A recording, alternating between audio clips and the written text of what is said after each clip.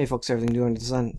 This is another, well, kind of breaking. It's from yesterday, and it's breaking because the recent events on the Temple Mount related to the shooting of two Israeli soldiers by two armed gunmen at the Damascus Gate, I think it's called. I forget exactly. And they came from the Temple Mount. They weren't coming from outside the Temple Mount complex. But in light of that, they had closed down the Temple Mount, but then they opened it up just to Israelis, Jews. So this is breakingisraelnews.com, and I thought this was significant enough to do a quick little short video on it. Islamic Waqf boycott leads to prophetic sightings of prayer on Temple Mount. As Israeli police forces look on, Jewish men recite the Kaddish, prayer of mourning for the Druze policeman killed in Temple Mount July 14th. The Islamic Waqf has boycotted the compound, leaving Jews unmolested by Muslim chaperones forbidding prayer. So prior to this shooting event, which maybe was very prophetic, the Jews could not go on to Temple Mount without Waqf or Jordanian Muslim police officers, effectively, chaperoning them, walking around with them, making sure they're not praying, because they do this head movement thing when they pray, and so they know when the Jews are praying.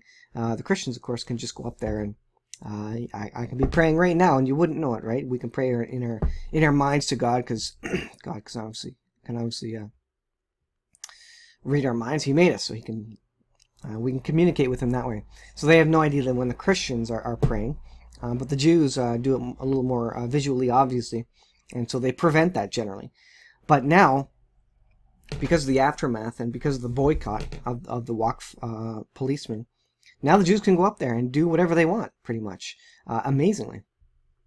A number of Israeli Jews were able to pray freely on the Temple Mount. That's very prophetic.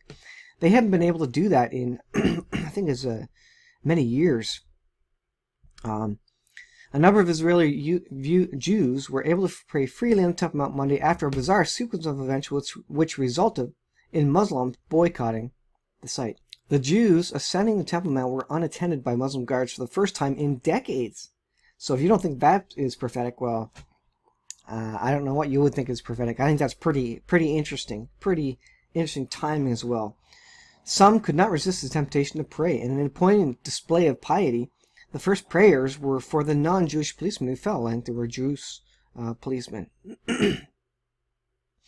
On Friday, 3 Palestinians opened fire at the Temple Mount, killing 2 Druze Israeli policemen and injuring 2 others before they were killed by Israeli forces. Netanyahu ordered the Temple Mount reopened on Sunday, with increased security measures, which included requiring Muslim visitors to pass through metal detectors.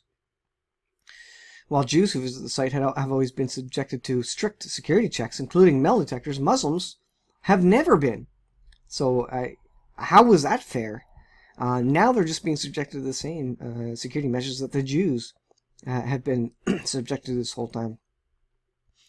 The Jordanian Islamic Authority, the Waqf, immediately called on Muslims to boycott the site. And I'm sure the Jews said, hooray, feel free to boycott the site. Why would they want them up there? Calling the metal detectors Israeli aggression, inter-Islamic scuffles broke out as Palestinians attempted to prevent others from entering the Temple Mount compound. Dozens of Muslims prayed at the entrances to the compound, kneeling in prayer towards the IDF guards, in a scene that seemed to be the sudden materialization of prophecy. And the sons of them that afflicted thee shall come bending unto thee, and all they that despise thee shall bow them down at the soles of thy feet. And they shall call thee the city Hashem, the Zion of the Holy One, Yisrael, is Isaiah 60:14.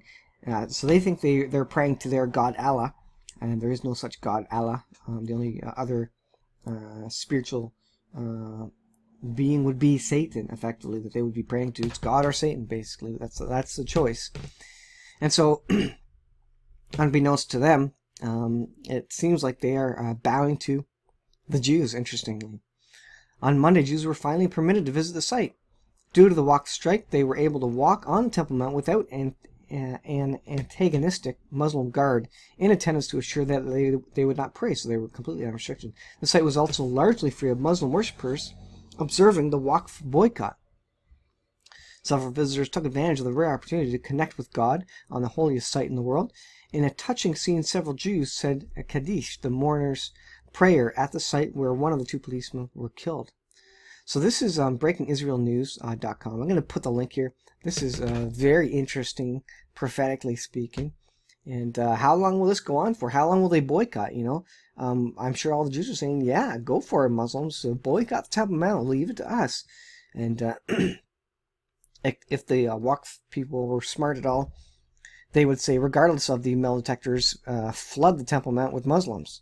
And the Jews wouldn't like that. But no, they want to boycott it. So prophetic events happening every single day. And this is pretty interesting.